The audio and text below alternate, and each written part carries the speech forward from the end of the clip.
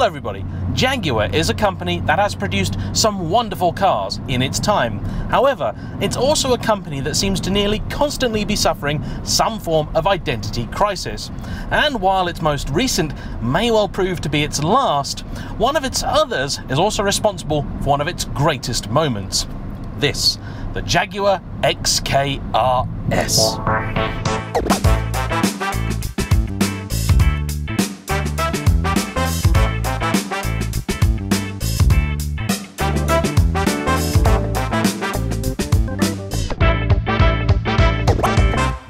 Way back when, Jaguar was a company that seemed to know what it wanted to be. It wanted to make large, upmarket cars that emphasized the qualities of grace, space, and pace. And it was very good at doing that. Unfortunately, like many a British company, it was never very good at making money.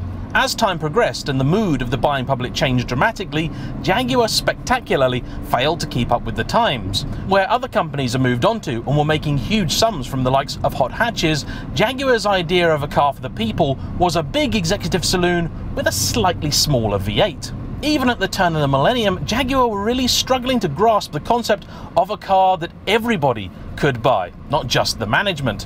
When the X-Type was released, it featured a 3-litre V6 petrol and all-wheel drive, precisely the opposite of what many people were then buying. Around that time, the Jaguar lineup was also becoming increasingly outdated. The XK was very pretty, but underneath was a 30-year-old XJS. The S-Type, introduced at the end of the 1990s, had done quite well and introduced a number of new buyers to the brand. It's a car I actually rather like. But you couldn't deny that Jaguar's two flagship cars, the XK and the XJ Saloon, were both way past their sell-by, so a program began to rejuvenate them both. The first to receive the treatment was the XJ, which got a new all-aluminium platform and was a brilliant car. This was followed then in around 2006 with the introduction of the then all-new X150 XK. Like the XJ, it now featured an all-aluminium platform, making it lighter, stronger and stiffer than the outgoing car. The XK is a car of which I am very fond, but having driven a few, I can see why it failed to shake off the sort of pipe and slippers image that Jaguar felt they were lumbered with and was holding them back. The really weird thing is that though yes, Jaguar has always had this image of being an old man's car, there's also been another side to the brand, the association with the underworld. The Jaguar was often cited as the getaway transport of choice for London's ne'er-do-wells. In a stroke of genius, somebody decided to try and capitalize upon this side of the business. So you had that fabulous marketing campaign which told you that bad guys drive a Jag, and many of the models they introduced became increasingly louder, lower, stiffer, shoutier, and Jaguars were seen sliding up the hill at Goodwood rather than proceeding briskly. That ad campaign debuted in 2014, but the years leading up to it had seen an aggressive shift in Jaguar's direction. The then new XJ received an XJR variant which had been missing since the introduction of the new model. The XFR was joined by the even angrier and louder XFR-S, a saloon car with a big wing and an attitude that would grab the attention of even a Holden fan. However, it was 2011's XKR-S that's the car I remember most fondly.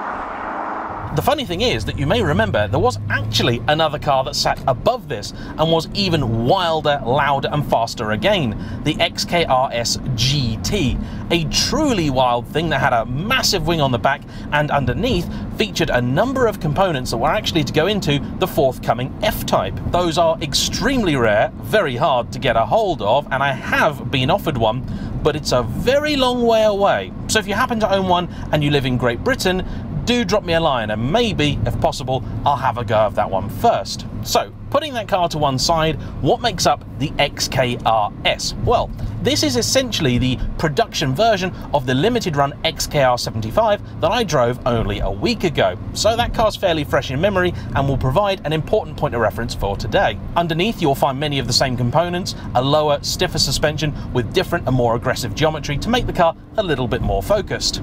Up front, you've got the 5-litre supercharged V8 producing here 550 PS or 542 brake horsepower. And at the time, that was significant because it made it the most powerful Jag since the XJ220. And it really does go. sounds incredible too. I believe the changes are similar to those in the XKR-75, which had a centre section deleted rather than any work being done to the back box. They might have also done stuff there as well, but by ditching the centre silencer, you unlock more of that rasp, that hard-edged sound, which is near impossible to get out of a car today.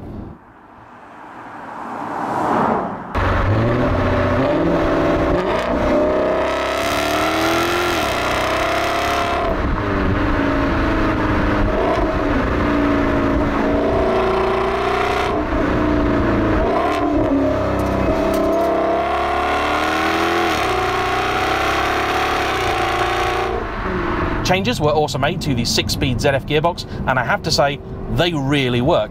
This is actually a fun box to use now. Oh, it whips around that rev counter pretty quickly too. This thing has some serious pace. Top speed was limited to 186, but without much effort, if it was delimited, it would have gone well past that. The most radical changes really were twofold. First, the looks of the car, and that's an area that I'm still divided on, because in some ways I think it's absolutely sensational, aggressive, loud, bold and brash in a way that Jags traditionally aren't. However, the front end in particular I feel may have gone a little bit too far. The XKR-75 was a more subtly styled car, still had more traditional Jag about it. Hop into the comment section down below now and tell me which side of the fence you're on. Is this a looker or not?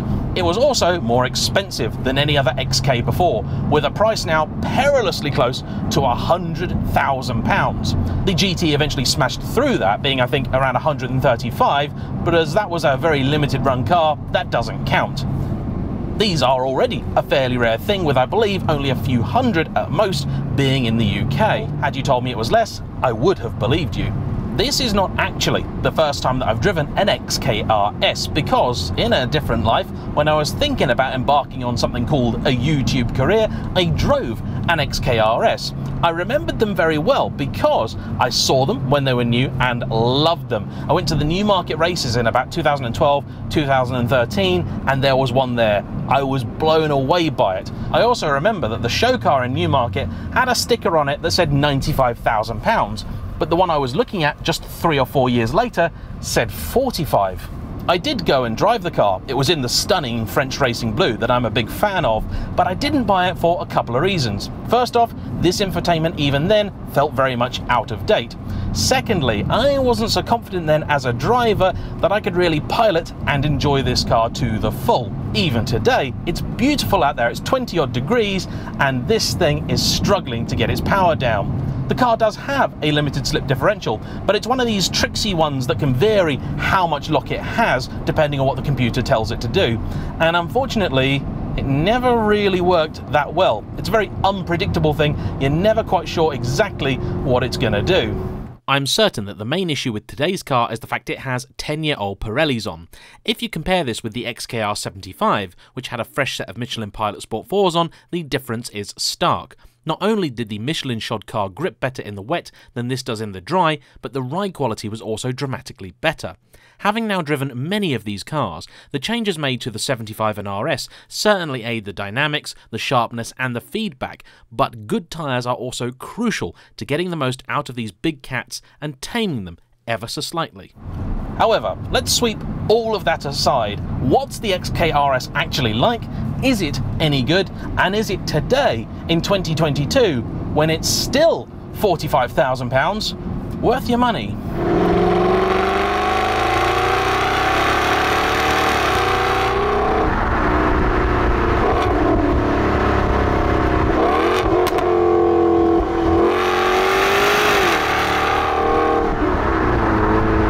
To be entirely honest, I love this car.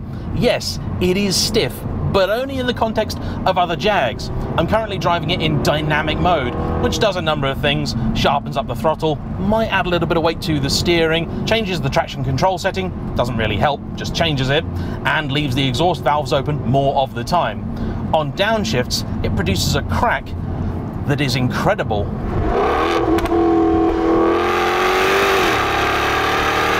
That that engine is more or less worth the price of admission on its own. The brakes here are competent, probably the weakest element of the package, but still better than in previous XKs.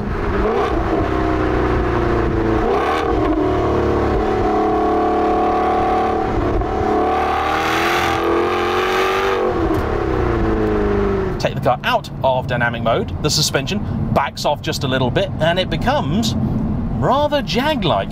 The gearbox I'm driving in manual mode because it's very good in manual mode. You've also got drive and sport settings for it and they work very well, as you would imagine them to.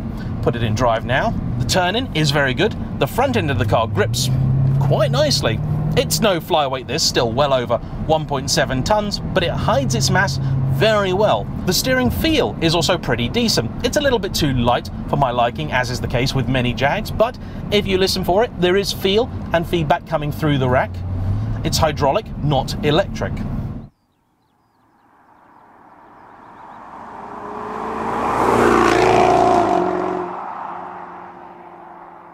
Visibility is okay. It is a big, long, swoopy coupe after all, so there are areas of the car that are a little tricky to see out of, but generally speaking, for this kind of stuff, it's not so bad. If you want to make more discreet progress, leave the car out of dynamic. I wish there was a switch just for the exhaust, because sometimes, even I think, it is a bit too much. What am I saying, even I think? Actually, I'm a right old miser when it comes to loud exhausts, but this one does sound glorious. Placing the car is not impossible. You can see more of that bonnet than you might expect. A 997 Generation 911, even a Carrera-S, is definitely going to beat this as a sports car, but this still should be viewed as a GT. The F-Type is more sports car orientated, but this not so much. When you view it through that lens, you realise this is a very, very capable car. Is it much improved over the XKR-75? The gearbox, I would say, is better. The engine is so close, I don't really want to call it, and the chassis pretty similar. This, I think, could be a touch stiffer, a touch more agile, but really, it will be setup and tyres that could make the difference between the two. The seats I really like, the interior is fabulous, and I actually love the exterior colour too. This car has been brought to me by James, whose mother Liz actually owns it. She bought it in 2013 when it was nearly new because she'd taken him to a lesson and was sat waiting for him to return next to a Jaguar dealer. Saw this and went, that's a bit of me. It has been in her ownership, used and enjoyed on a daily basis ever since. It's in fabulous condition. The interior does feel like a really special place. Even the headlining is leather. The seats, very comfortable, quite supportive too. They look nice, not as racy as, say, a full bucket, but I think they suit this kind of car. Having the swathes of red leather on the black also lifts it a bit and makes it feel just a cut above your regular Jag. The infotainment was always laughably out of date, but at least you can fix it with JagDroid, so you can plug your phone in and have some modern functionality. Would I have this over the XKR-75? Now that is the tricky question. I think I might, but only because I am a card-carrying tart, and I cannot be doing with a grey Jag. But if you're not worried about that, or you're actively put off by the looks of this, the 75 is still a wonderful proposition, and perhaps the Jag that gets the balance the most right.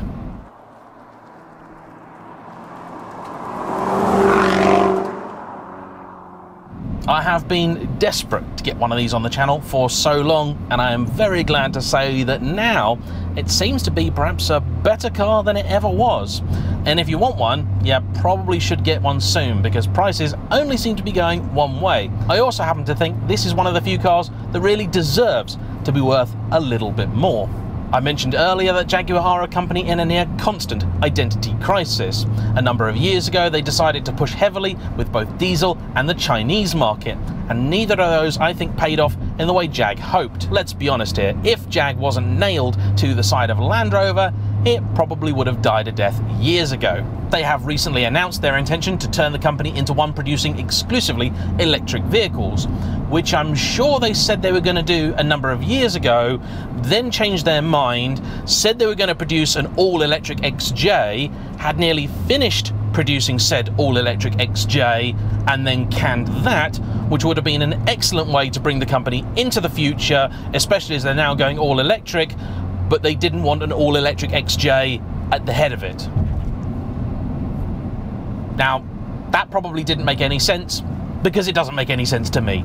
I don't know what you're doing, what you're thinking, Jag, and for that reason, amongst others, i.e. it's a brilliant car, this is likely to be seen as a future classic. Particularly if you're not a huge fan of the F-Type, this is probably one of the last performance Jags you'll want to get your hands on. And it's worth doing so. A huge thank you to James and Liz for bringing their car out, to you for watching.